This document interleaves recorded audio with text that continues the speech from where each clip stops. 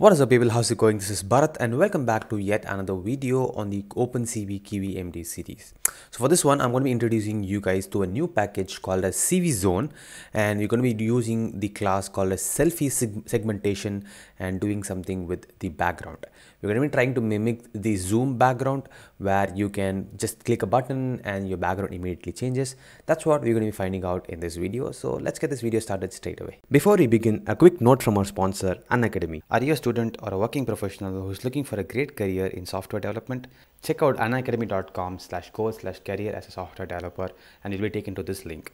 All you need to do is just check out all the upcoming live classes that are being taken by top educators in their industry. They will walk you through their own industry experience and interact with a lot of guests like HR and industry leaders of top companies, where they will answer all of the questions that are raised by you.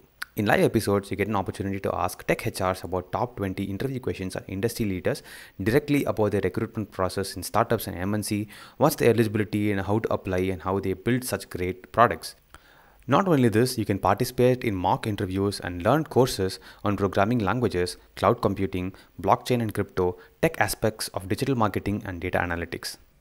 In this show, on a weekly basis, Punit will host an interesting story-like show that takes the listeners on an entire design process journey from user to building a solution.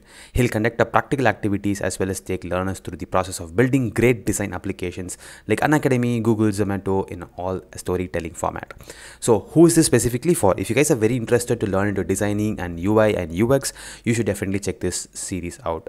You do not need to shell out a lot of money to get the subscription. You will need to spend $999 per year or 83 rupees per month. Or if you choose to use my promo code, which is CoderMonk, you will get 10% off the subscription and just spend only 75 bucks per month. All the links that are discussed here are in the description below. Check them out and let me know what you guys think in the comment section below as well. Alright, so we have been so far seeing multiple things with respect to the OpenCV KivyMD, where we created a base class and rendered a CV2 video capture directly onto the application.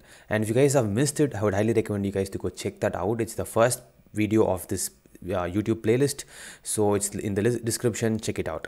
So what I'm going to be doing is to use the same code, and this is the main application. I'll show you guys how the application looks like. So just run this application here. Hopefully this is fine. Yeah, I'll run this application and alright, here you go. The application is loading here and you can see that it's pretty much picking my image from the video capture, which is my laptop camera. Don't worry about the background. I don't know that it's not something that you guys want to see. Anyway, so this is the application and this is how the application is going to look like.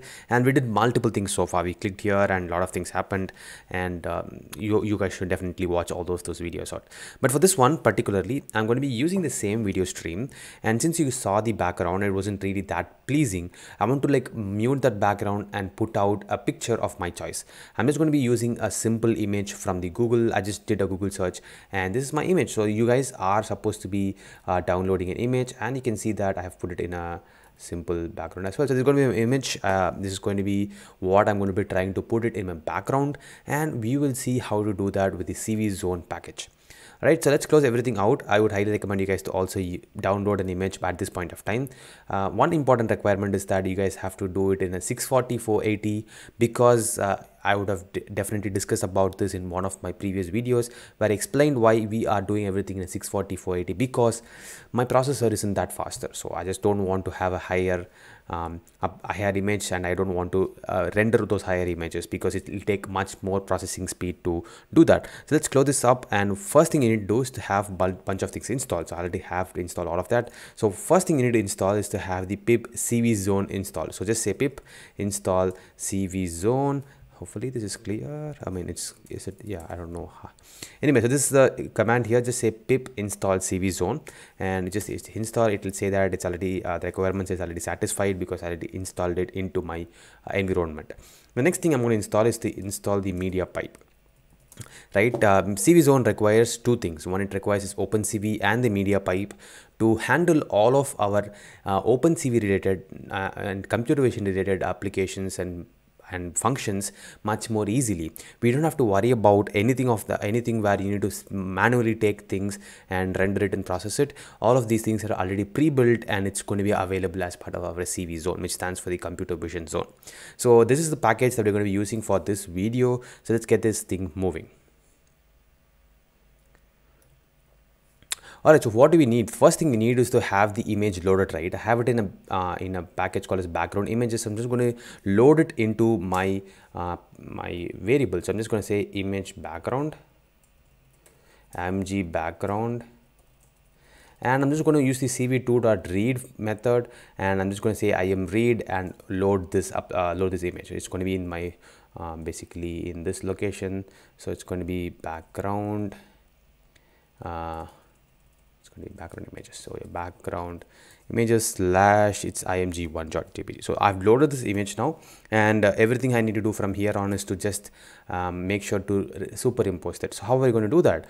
All right, once you have the installation is completed by now, you just need to just say from CVZone selfie segmentation, because that's what we're going to be using. So just going to be selfie segmentation module, import the selfie segmentation class, and the selfie segmentation class is basically to just take our image out and pretty much just do whatever we want to do on it. You're going to be doing a segmentation on it. If you want to do it OpenCV way, that's also another video on that, you can check it out. But this one is going to be just to use the already defined class, which is just doing everything for us, like making sure to get the contour, making sure to separate our foreground and background, and also putting the image that we want it on the background. So everything is going to be algorithms already pre-written. We just need to use it, and that's what this video is about. So just go down, and we have the base structure already ready. And like I said, this is already covered in the first video, and it's a completely detailed video. So recommend you to check it out if you're starting for the first time.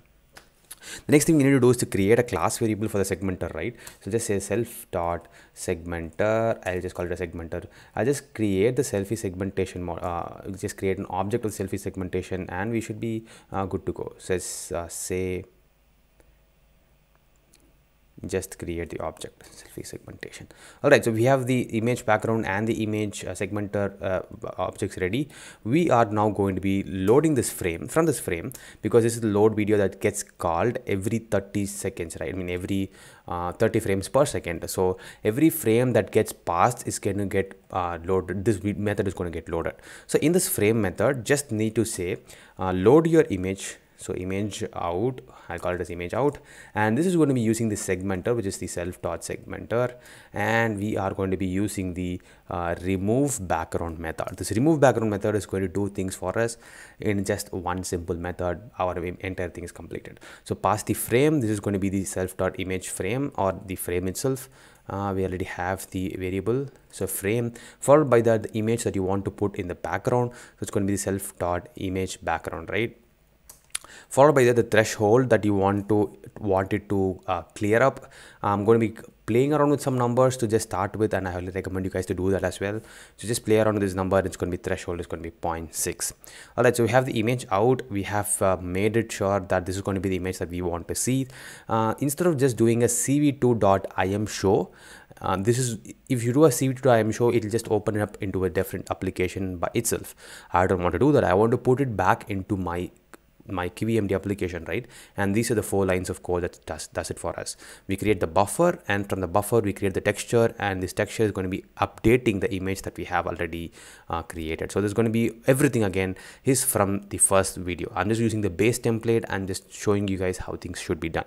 So just move on, and this image out, instead of showing the frame, I'm just going to be showing the image out now. And I'll just say image out and image out. All right, so we have done everything in just probably 1 line of code, to be honest, and we have the image background getting uploaded and just doing the work for us. So just run this application, just say run, and it'll just take some time, and it should be up right now. All right, so I'm going to be moving my mic away for a bit and showing you guys how this works. So let me move it and show you guys how this thing is working.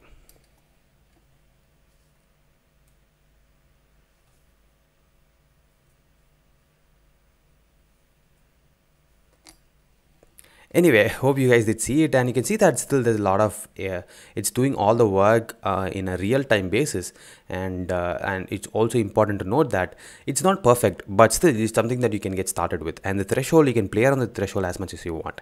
If I increase the threshold, and it will still be working pretty fine. So you just need to play around the threshold, and if it works pretty fine, that's what you got to stick with. And all this application that we have done so far, the installation and all the Python model that you're using so far, is all available for building it into the final APK as well. So there's all the binaries available in the KivyMD pipeline, so you don't have to worry about anything. Just include it into your config file, and there you go, your application is done. You have it in your mobile application in real time. So that's pretty much what I wanted to show. Now if you can still play around with it, you can add, we already have the click here button, right? You can say you can load multiple images inside it. You can just load, and just on every button click you can show multiple different backgrounds, and it'll just take simple looping logic. So that's pretty much what I wanted to show you guys in this video. Hope you did like it, and we're going to be seeing a lot more videos in the future. I'm also reading all of your comments. I do know that you guys want me to build more stuff around Kivy, and that's what I'm going to be coming up with. I'm going to be coming out with a 1-hour session on Kivy and how you can get started with Kivy. So if you guys are interested, just stay subscribed, and you'll see the video in probably in a week or 2 weeks time. Drop a like and subscribe to this channel. I'll see you guys in the next video. Until then, it's Bharat. Peace out. Have a super awesome day.